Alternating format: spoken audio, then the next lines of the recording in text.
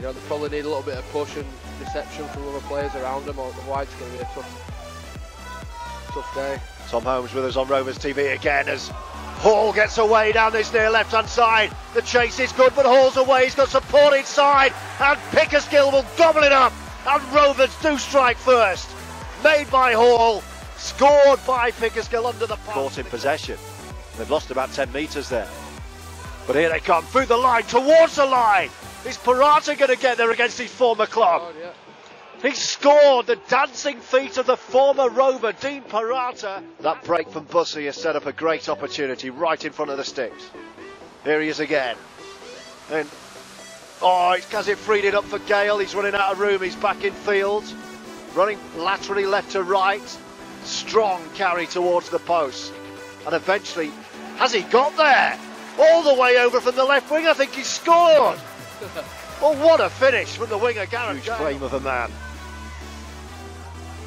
Cooper to Bussey, then Chisholm into the line, and Pickersgill joining in, and this is good. Hall has got Gale outside it. It's a wonderful Rovers try.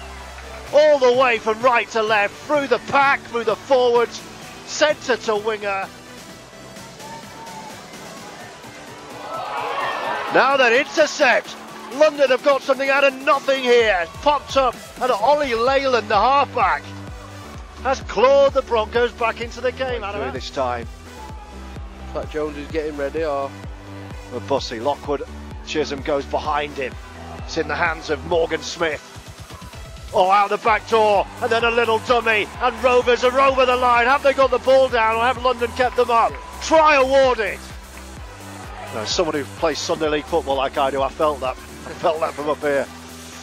Rovers, can they finish? Yes, they can. Through the gap, all the way through.